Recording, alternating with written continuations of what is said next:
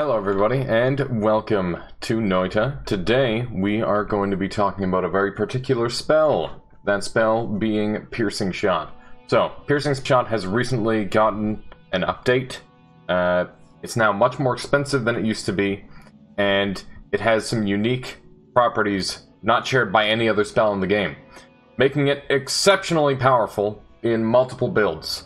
I'm going to show off a couple of the scenarios where Piercing Shot is going to be best. So, we've got a super basic wand built up here. It's nothing special. I just spawned in a bunch of wands that you can find throughout the levels, and we are going to do a couple of little damage tests. I'm going to talk about the various combinations, and we'll see what we end up with. So, we've got a super basic damage up plus Spark Bolt. Let me just fire this. As doing 13 damage, 12.99, nothing special.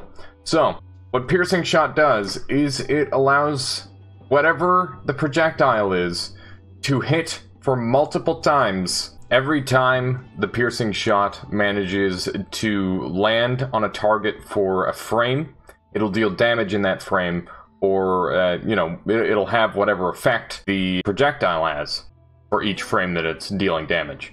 Okay, so here's a super basic damage test. We've already established it deals 13 damage without the Piercing Shot. You'll notice that it deals some variable damage, 25.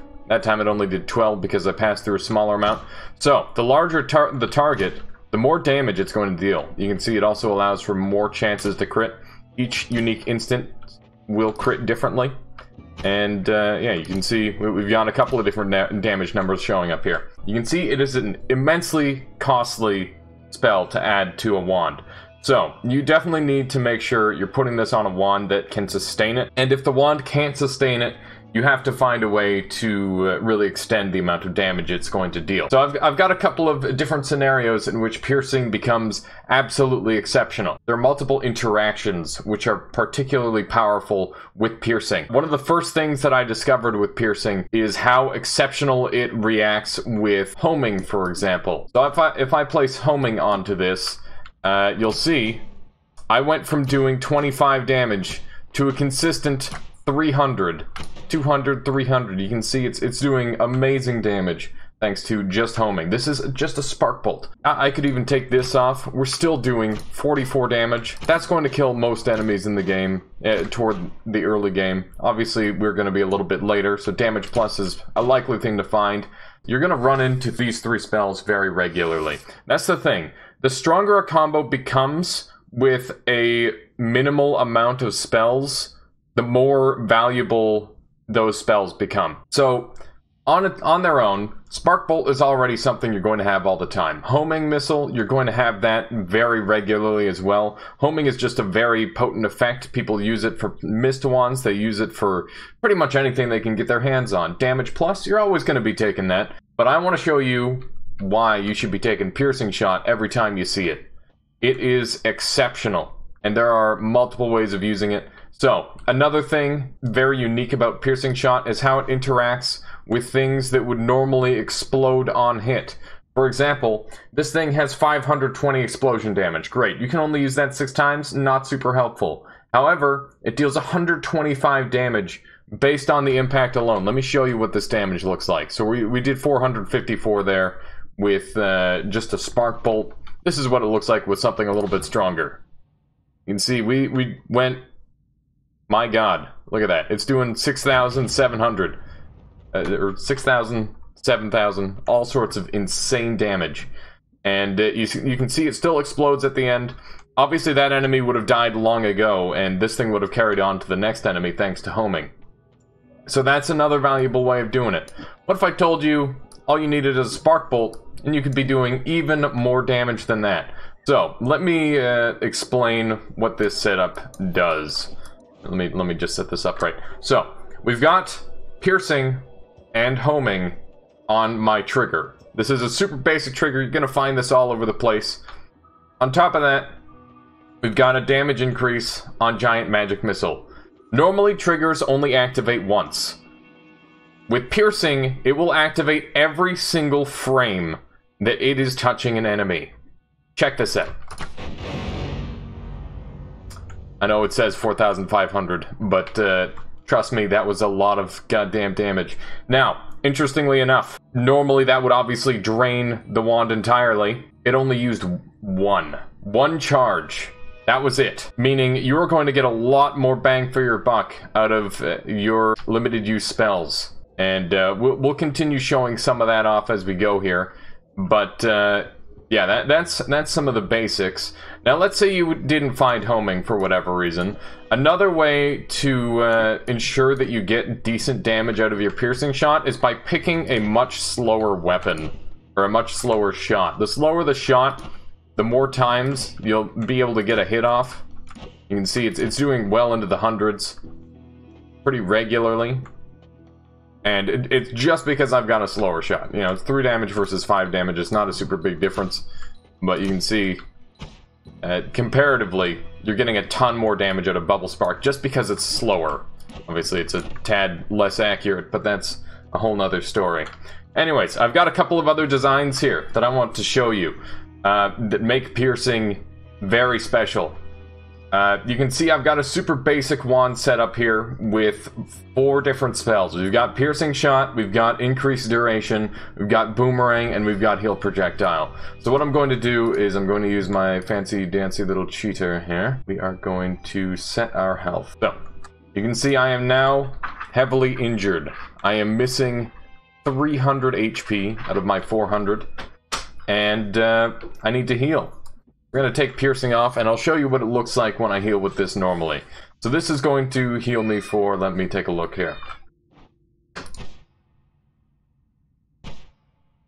Okay, so, as you can see here, I only healed for a super minimal amount of health. Let's do that again. 117 to 126. Nothing special.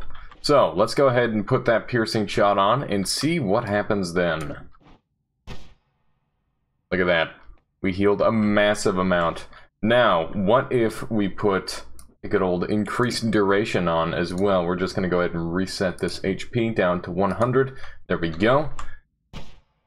Look at that. Straight back up to full HP, and we had stuff to spare. So, you might be wondering, oh, well, it's just because you don't have that much HP. What if I'm on a 2,000 HP run? Something like that. You probably don't need healing when you're on a 2,000 HP run. What the hell are you doing?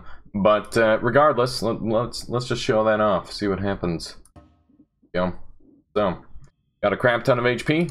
We're down to 100. Look at that. Up to 966.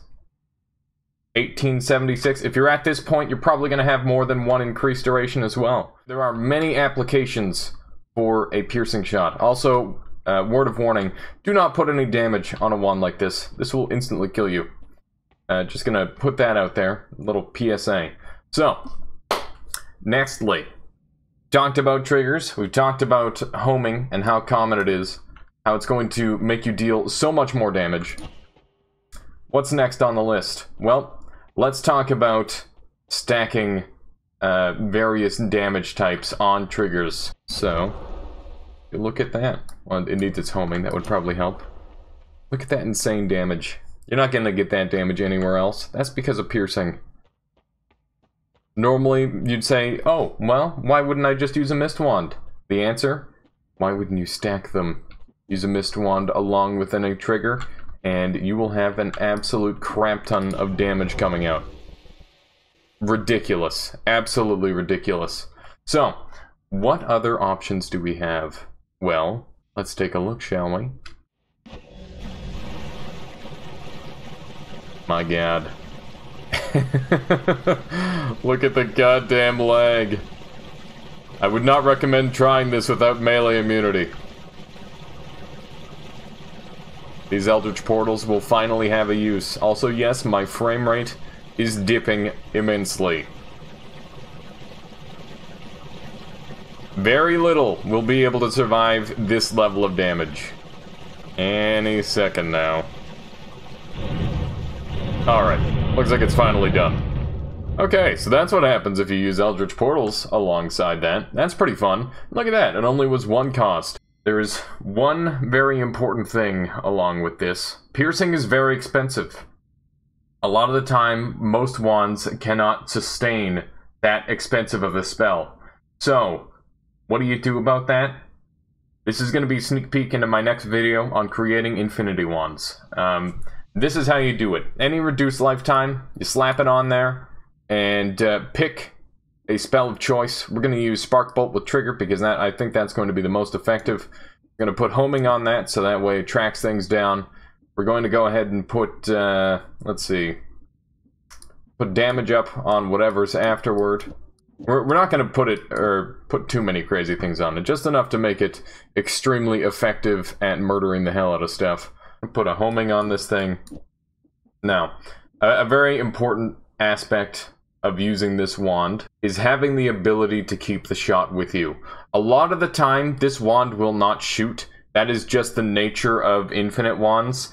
They just are 50 to 60, maybe even 70% duds. It really depends on what spell you're using with a decreased lifetime. Once again, I'll go further into the details on this on my next video of my spell archives. But for now, we're just going to stick with the piercing shot because it's a little bit more simple. Alright, so we've got our wand assembled here. Nothing super special. I mean, obviously some of these are very rare. You could swap out drilling shot with avoiding shot or avoiding arc or floating. Either one of those would have a very similar effect and would be a lot cheaper than drilling shot. The reason why you'd want to use one of those is so that way this spark bolt doesn't end up getting stuck on anything. That's going to be very important in this build, because if the spark bolt touches anything other than an enemy, like a wall for example, it is going to go away. So that's why drilling shot is so valuable to a build like this. Note that there are other projectiles you can infinite, which don't have to worry about walls nearly as much. But yeah, let's just stick with this. We'll see if we get lucky on our first shot. It's unlikely, but Spark Bolt has been one of the most common ones to work. You can see both of these are infinite shots here. Alright, so we did not get it. But that's okay. We'll start off with something a little bit more simplistic. Why don't I swap this out to a chainsaw? And as you can see, we've got quite the wand recharge when we do that. So there we go. That is an infinite shot. You can see, just because of the way it's moving, it's being pulled between homing and boomerang. So the closer I get, the easier time it has getting to its target. So if we were to put another homing onto here, I bet you that would very easily make it to our destination. So let's do a couple more shots here. These spark bolts will follow me anywhere, and it is unbelievably powerful. They will seek out enemies, and once they have destroyed them, they'll come back to me. There are limitations. If you get too far away from one of these spells, they will end up disappearing. That is the only way to get rid of one of these. But this is one of the amazing uses of piercing. Normally these shots would only deal their damage once, and they would stop doing damage.